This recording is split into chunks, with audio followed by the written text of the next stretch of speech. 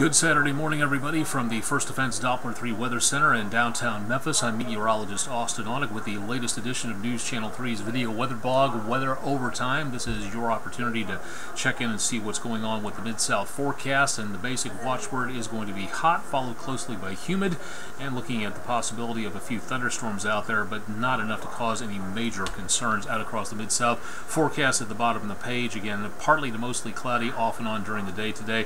Winds out of the southwest, and temperatures today going back into the lower to mid 90s. Heading into later on tonight, winds out of the west and mainly clear skies with temperatures going back into the mid to upper 70s for much of the mid-south area. So again, definitely uncomfortable for much of the area again today. So far as of this morning, as by the time we record this, we do not have anything going on in the way of a heat advisory from the National Weather Service, but that could change. So keep it tuned to News Channel 3 for further updates on that, and we'll pass those along to you on air and online. WREG.com is the place to go to for, again, the best opportunity for weather in the Mid-South for your complete Mid-South forecast there.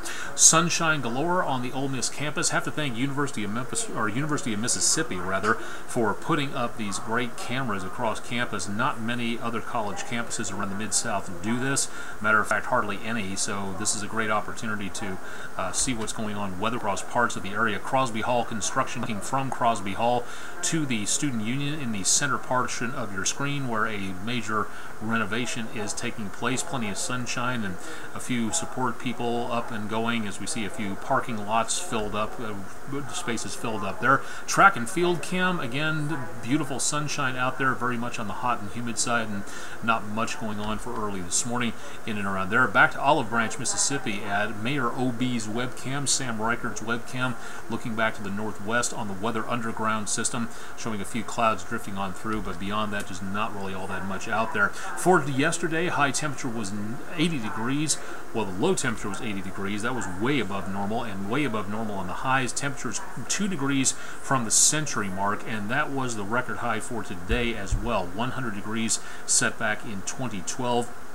A record low of 56, which would feel awfully nice right about now, but not going to be happening. Normal is 72 for a low. Yesterday's low in Memphis was 80 degrees, and that's about as good as it got for us. No rainfall to report, behind for the month by about 2 1/3 inches, and we're still ahead for the year thanks to all that surplus of rain we picked up in February and March. But as of right now, looking at a very dry month of June into the mid-south area, so hopefully some more rainfall heading our direction pretty soon. Chances of showers and thunderstorms will be possible, just not entirely likely as we get into the course of the rest of the day today. We'll be seeing potential for showers and thunderstorms.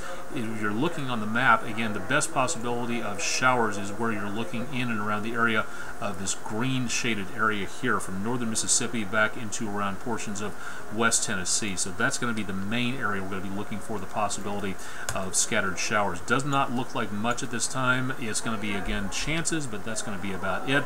Isolated areas of more concentrated areas of thunderstorms possible out there, and temperatures for highs later on this afternoon for the peak heating time of the day, mid to upper 90s. Combine that with the humidity out there, and temperatures will be pushing heat advisory territory, so please keep that in mind as you head out the door to do whatever you do today. Yard work, try to save that until the cooler parts of the day if at all possible.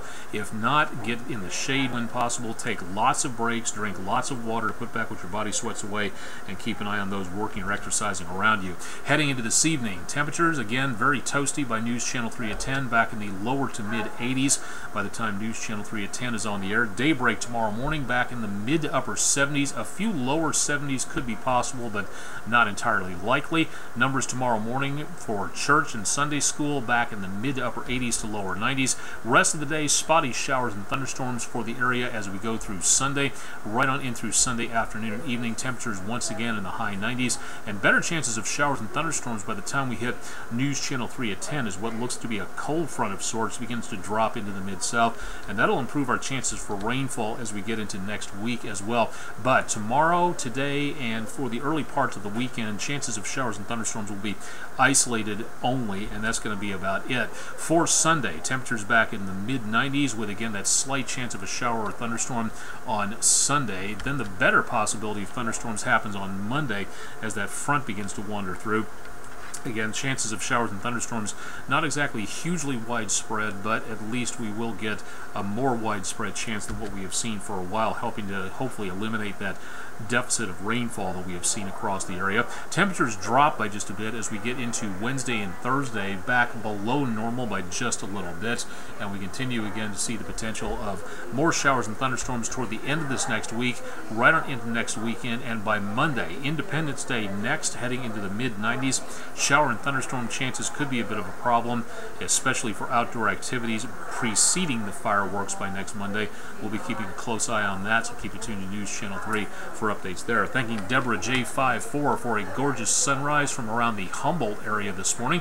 So thanks very much for looking at that. And if you have any sunrise, sunset tonight, weather pictures in general from around the Mid-South, please tweet them to me, _WREG3. We can't post them if you don't send them, and we'd love to be able to see your pictures across the Mid-South, so please let me know what the weather is doing in and around your area. And tune in for the latest weather forecast available throughout the weekend. My forecast available on Country 92.5 and Oldies 102.3 on the EAB network, so definitely a good opportunity to tune in and get the forecast there. Speaking of radio, this is Field Day coming up today and into tomorrow. Don't forget to join us tomorrow morning for News Channel 3 Daybreak. After that, we'll have CBS News Sunday morning. Field Day is sort of the day for ham radio operators around the country and around the world.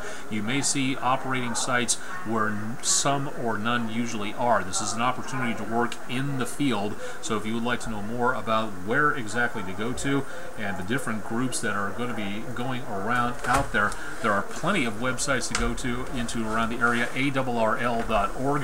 You can find out more information there. Kind of difficult to see with the glare on the screen, but several sites including in Germantown, Olive Branch, Arkabutla Lake, Oxford, Mississippi, Truman, Arkansas, east of Dyersburg, Jackson, Tennessee. Go to ARRL.org, the American Radio Relay League, and find out more by clicking on the Field Day Locator site. You can find out a lot more there about what amateur radio is, how you can get your license, how you can get on the air. Great challenge right now.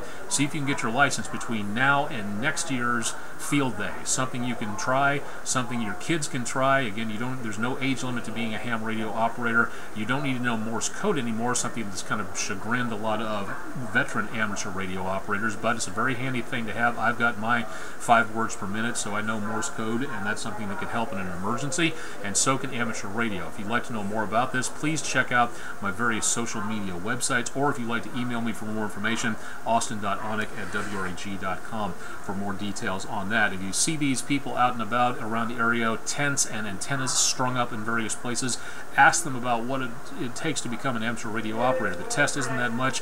It's a good opportunity to learn more and to help your community. So Field Day today and into tonight and overnight into Sunday. If you'd like to know more, again, ARRL.org, or check out my social media websites. That'll wrap it up for today's edition of News Channel 3's video weather blog, Weather Overtime. Thanks for joining me. More information coming up on WREG.com and also on News Channel 3 throughout the day, tonight, and into the rest of the weekend. Thanks for joining me.